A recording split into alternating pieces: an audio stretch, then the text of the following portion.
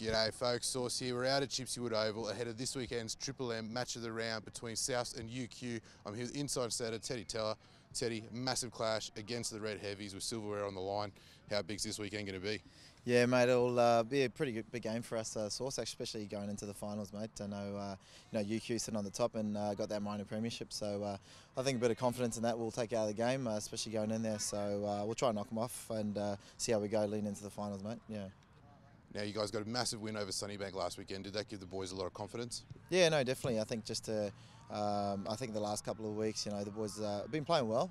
Just didn't get the results. So I mean, to come out on top of Sunnybank, a couple of tries ahead, it was good for the confidence, and especially the way we play, it was good for the boys. And going into this game against Uni, it should be a cracker. And obviously the last time you two faced off, it was a really narrow scoreline with Edo crossing for the only try. Do you think we'll be expecting a low-scoring affair, or do you think there's going to be a bit of a try fest?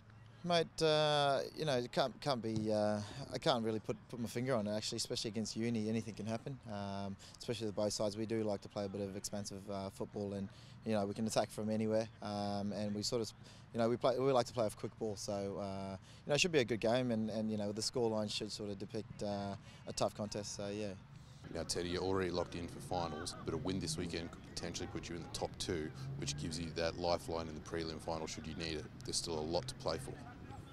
Yeah, no, definitely. We still, there's still a chance of us making top two, and obviously with that, you can get the week off during that finals period. But mate, we'll just take it as it goes, and the other results might go whatever other way. I think we're just looking to put out good performance, especially lean into the finals, and hopefully get the win.